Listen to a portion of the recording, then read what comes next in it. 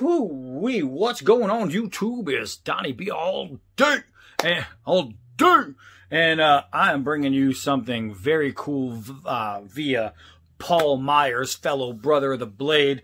Paul is a guy who I was talking to. I talked to a lot, as a matter of fact.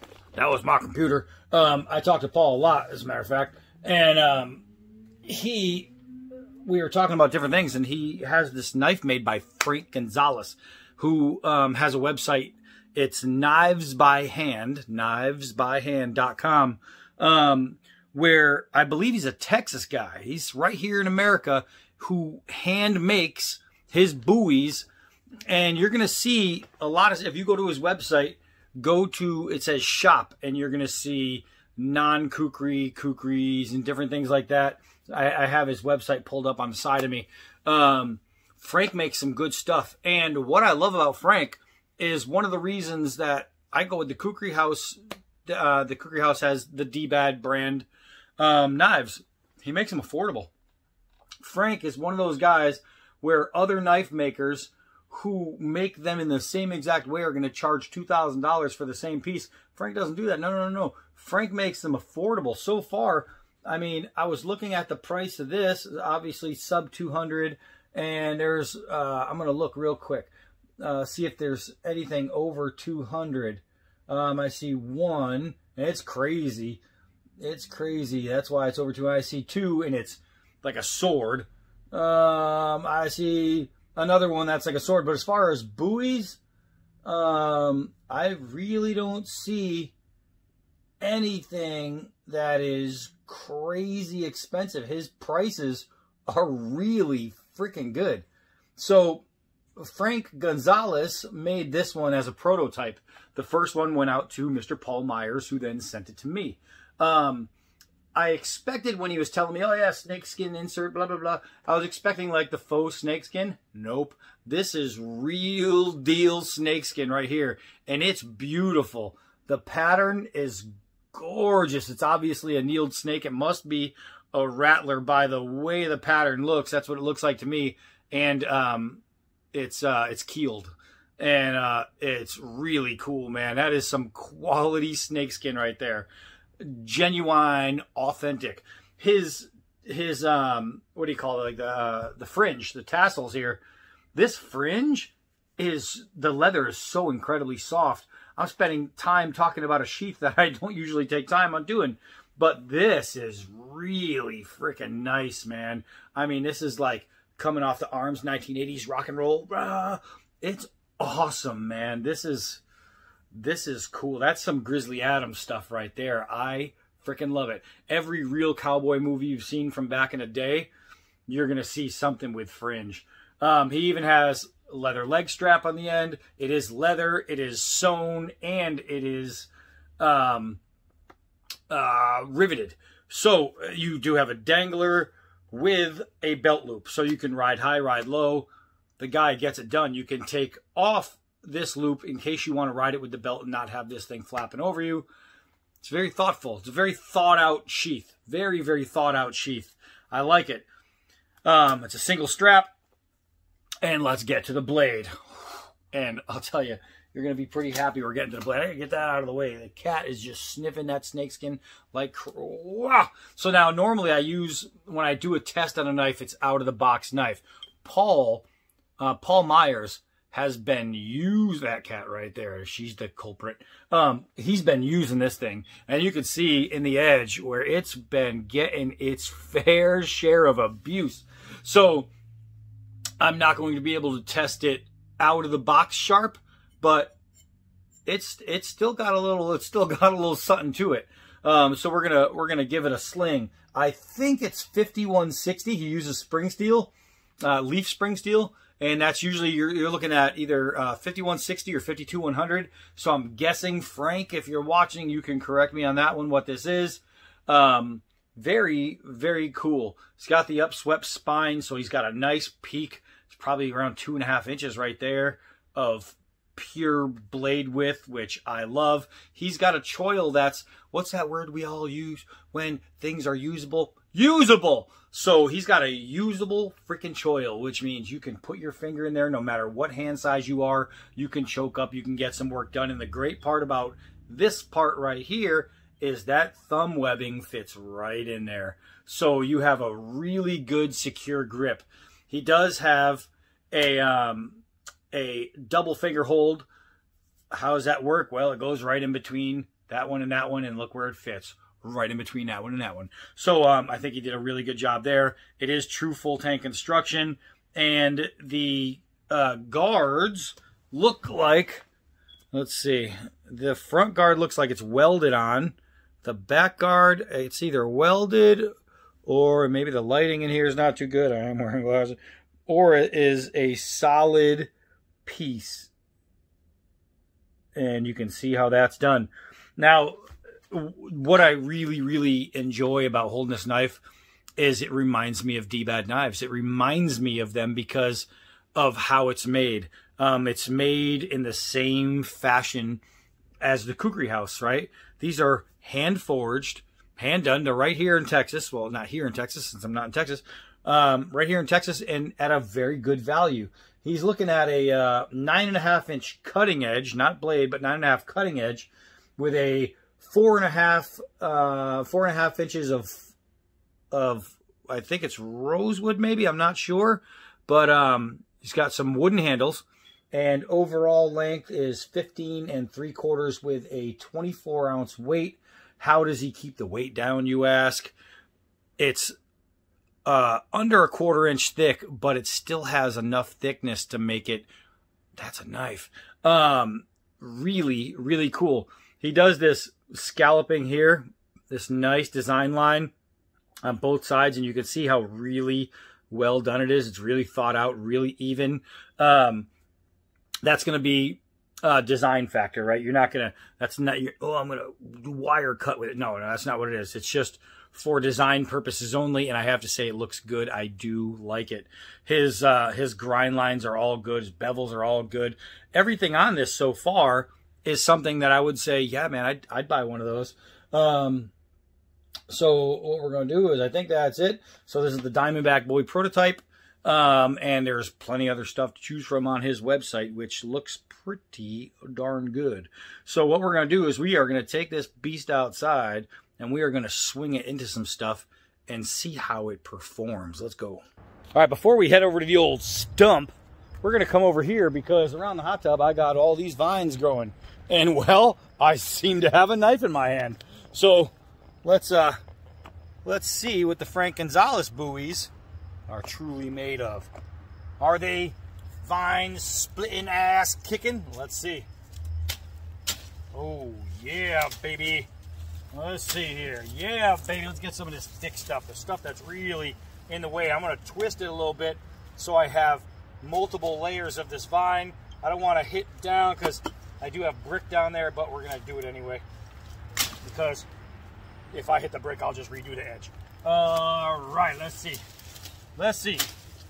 Man, I'll have to say, for a knife that Paul has clearly been using, it is really holding the edge. It's doing a nice job cutting, and just like that, I got all these vines in my hand that weren't supposed to be where they were. So let's take these, we'll dump these over there, and we're going to come down here where we have some stuff overlapping the driveway. So it's got to go. It's got to go. But this is more like a little tree. So it's going to be harder material.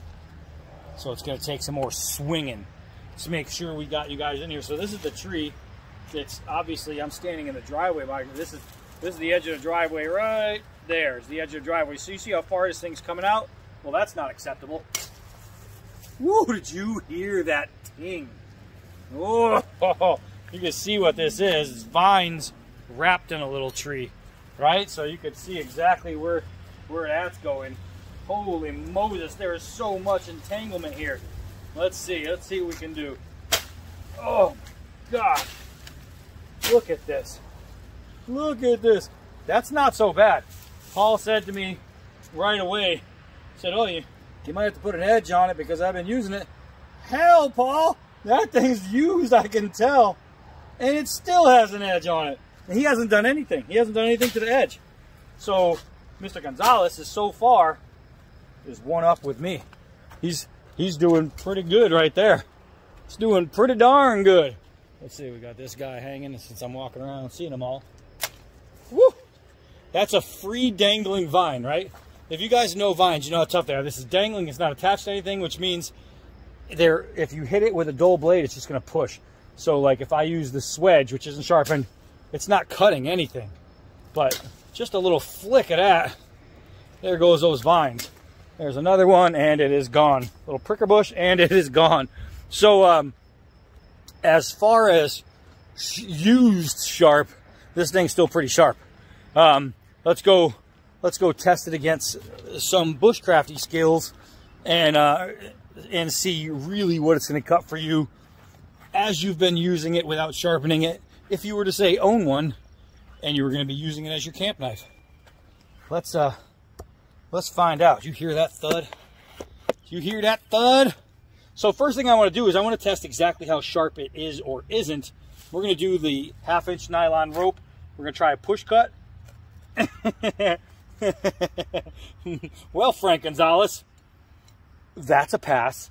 That actually breezed right through it. I mean, like breezed right through it. So let's do some 4-foot drops and we'll see how the balance is. I have no doubt that it's going to do just like that. We want to see how that bite's going to be from just a fall. That lets you know if you should avoid dropping it on your foot. Now let's do a couple hard downward throws. We'll test the bite again and we will see if anything rattles or moves in here. Oh, did you hear that thud? That's got some pretty good bite. Ooh, man. Man. Woo-wee, so far. So golden delicious. Let's see what this edge is made of here. I'm going to choke up. I'm going to use that choil. And we are going to do some pushes. Oh, look, can you hear that wood splitting? Look at that. Well, that's working. Let's do some pulls. Now I'm going to give it a side grip. And we are going to, oh, look at that curl that it was making before I lost it, because this edge is actually a lot better than Paul made it out to be. Oh, yeah, it's used, he says. Oh, you're going to need to sharpen it, he says. Oh, yeah, it's dull, he says. I'll take that kind of dull any day. All right. Let's do some pulls right here. Oh. Man, I'm getting a bunch of these that you guys aren't seeing. Look at how fine that is. Little sweet curlies. These things will burn in a ring of fire. All right, so let's make us some kind of pointed stick here. Tent spikes, pit spikes, arrows, spears, it doesn't matter. Anything you need that's pointy for either defense, offense, or just make a fence. And I'm pretty offensive all the time, so I understand that. So, man, you guys need to get to this website and just check this guy out. Knives by Hand. Look at how much material I am taking off per stroke here. Knives by Hand by Frank Gonzalez. Here's a Frank Gonzalez. Boom. Look at this. Look at this. Look at how it is. Look at how far we're getting it in there. Oh, I was pointing at it. I almost got Frank Gonzalez. Almost had the award-winning risk taker offer. All right, so let's see if we can split this thin guy. Of course we can. That thing had split here and then just disappeared. Let's see if we can do it again. Of course we can. This one I found. It was right here. Let's see if we can do it again. It's really thin now. Of course we can. Man, they are all just flying off of there. Let's see if we can do it again. I'm only at about this much. Oh, I got the backside. Oh, I got the backside again. And, oh, that one actually shaved down. So now you guys can't really tell what I'm trying to hit here. This is how thick of an area I'm trying to split, right? It's going to be hard. All right, let's see if we can get it. And I'm literally shaving the backside. I'm watching pieces fly off. Oh, there we go. There we go. So that's about the width of the blade. And I can garnish. Oh, there it goes. So look at what I was left with. That's how far I got down. That's less than the width of the blade. But the balance on this thing is so nice that I'm able to control my shot through the swing. That's pretty impressive. That's pretty impressive. Let's see if it continues to impress. Let's do a couple hard downward stabs because we like to test the tip. Pacha! And that dig in. Look at how mirrored it is. I'm looking at the wood from there. It's insane. But ooh, that was pretty good. That was a pretty good bite right there. Let's baton. Baton! You know, that's how I taught myself French. I took the word baton, which is stick, right? And I said, I took phrases like questions like, où est mon béton? Quel mon béton? What is my stick? Who is my stick? Quel bâton a-t-il? What stick is it? And I just learned a bunch of stuff around the word stick. Je te dis français avec le livre, mais maison avec moi. I taught myself French with a little bathroom reader book at my house, just by myself. Je ne parle pas français bien, mais je parle rarement. And I was trying to teach myself a little language like that. And, I mean, it worked a little. It worked a little. Anybody who speaks French is going to know just what I said. And then they're going to say, you said it all wrong. But that's okay. That's okay. Whew. Man. Looks like a convex edge right there. And it is working. It is working. No chipping, no folding, no denser things or silly things. Frank Gonzalez has made himself a knife. Let's see. Let's see. Well, he made Paul a knife. He probably made himself a few knives too, though, I bet. One shot. One shot. Holy moly. All right, so let's do it this way here. Let's do it this way. I was going to baton it, but I don't even need to. I don't even need to. Look at this split. Why? Because Frank Gonzalez said so. I have to say that I had a feeling that it was going to be decent. I had a feeling that I was going to like it just through pictures. I was like, all right, it looks pretty good. All right, Paul, I see what you got going there. Hey, it looks all right. You know, I'll test it. I'll see what it's all about. I like it. I like it. I like it, man. Spring steel, you know, leaf spring steel. And you can see that little bounce. It's just made right. It's great size, great weight, great balance. Let's see if it's a great chopper. We shall see. It looks like we're getting rain, but I don't know. I don't know. I don't know. Okay, let's test this son bitch. Let's test it. Okay. Come on, man. Come on, man.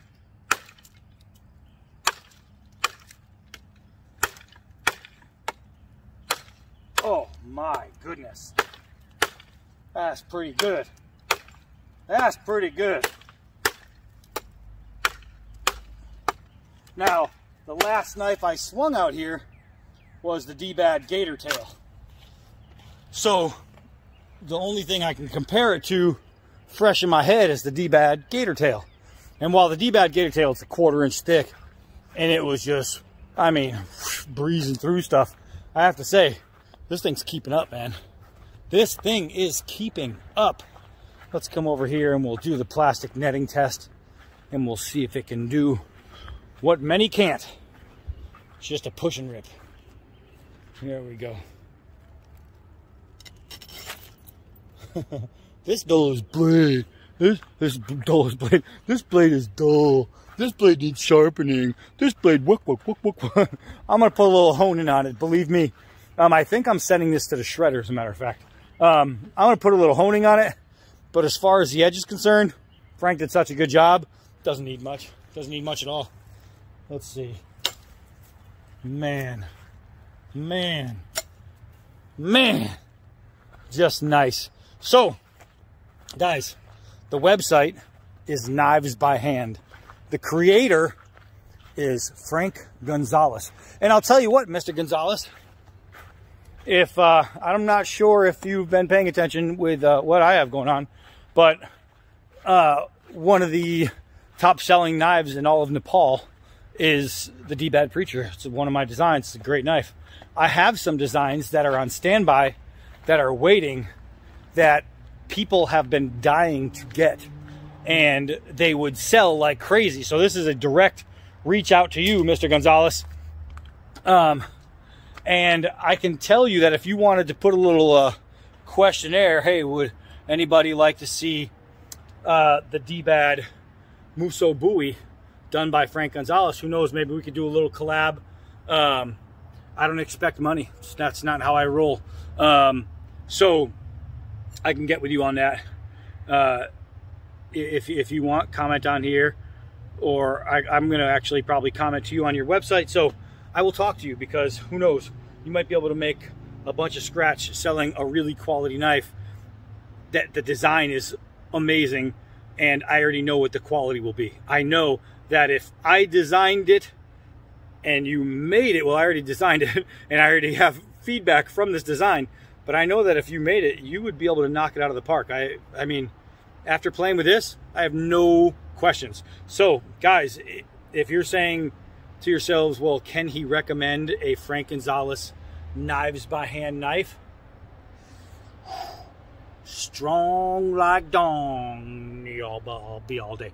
So yeah, I absolutely recommend this guy. I recommend that you go to his website, you give him a look. His kukris are pretty nasty looking too. This guy's worth checking out.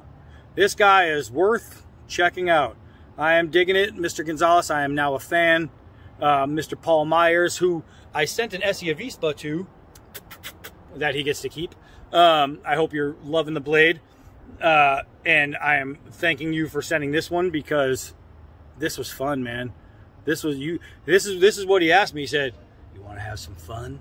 And I was like, well, I always want to have some fun. So he sent me fun. I'm impressed.